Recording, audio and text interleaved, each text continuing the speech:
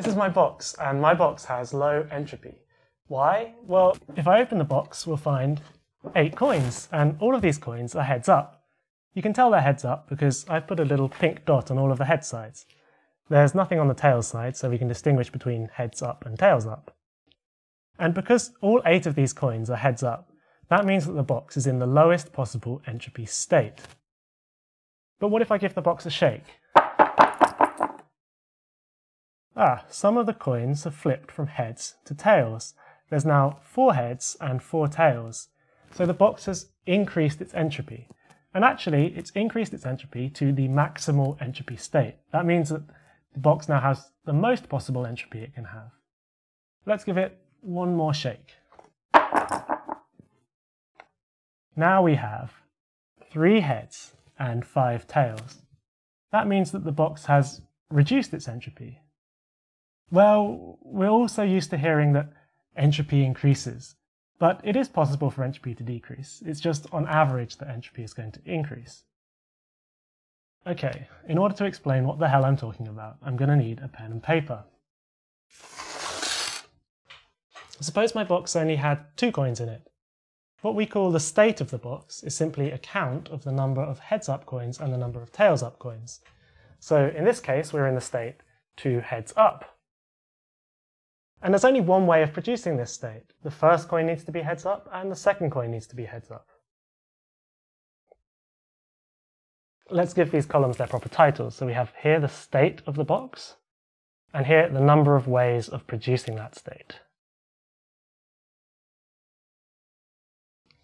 There's another state.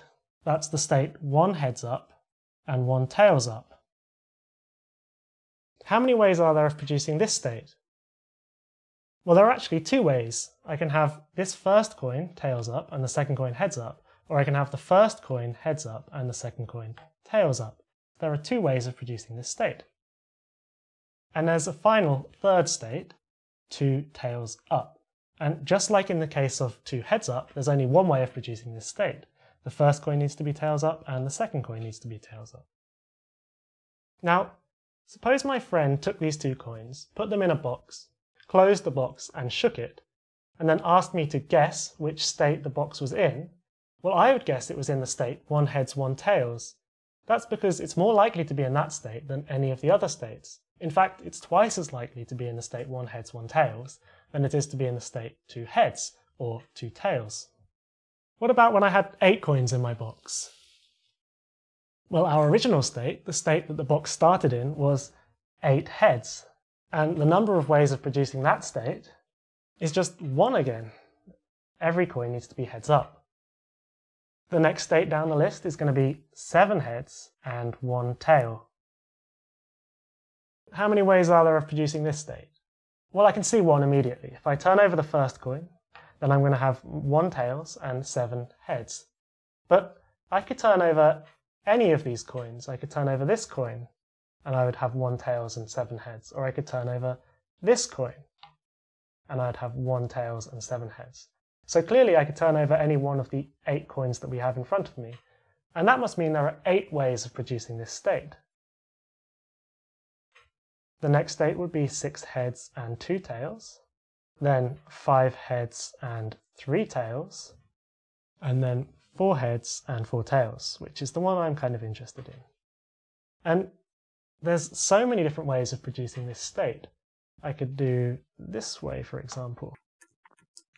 And clearly it's going to be a very difficult thing to try and go through every possible arrangement, but luckily there's a formula that tells you how many ways of arranging this state there are. And I looked up the answer earlier, and it is 70. There are 70 different ways of producing the state 4 heads and 4 tails.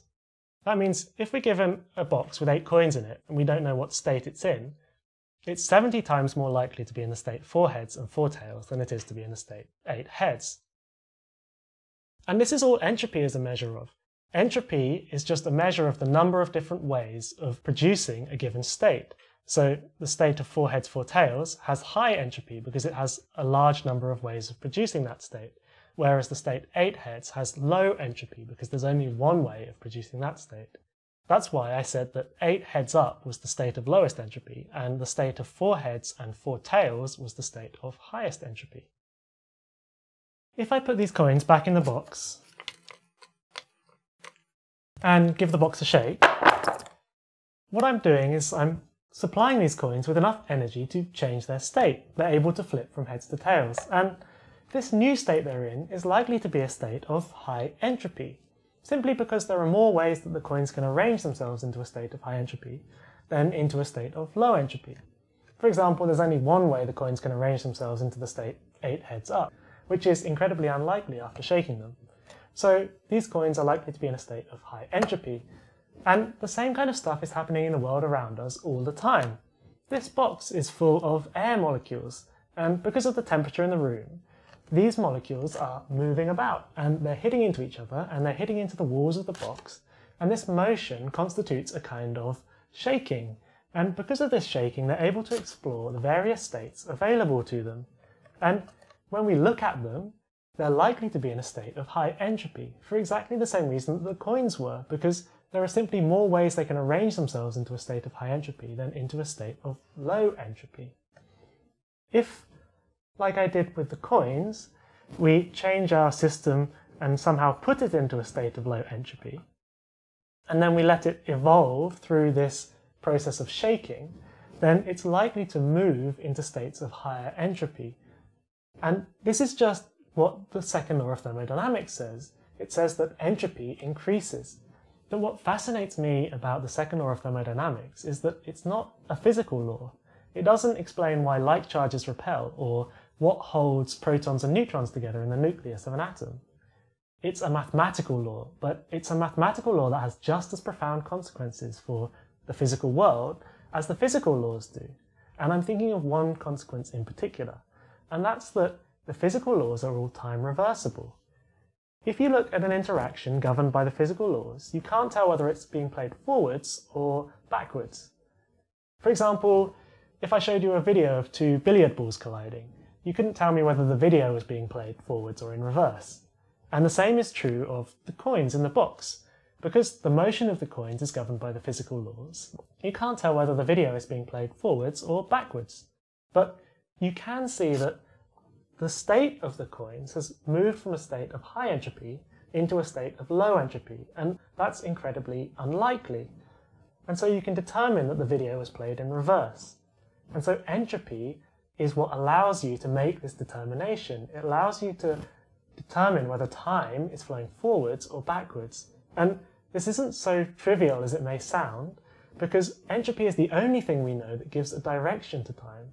The reason why we know time is flowing forwards is because when we look at the entropy of something, we notice that on average it is moving from a state of low entropy to a state of high entropy.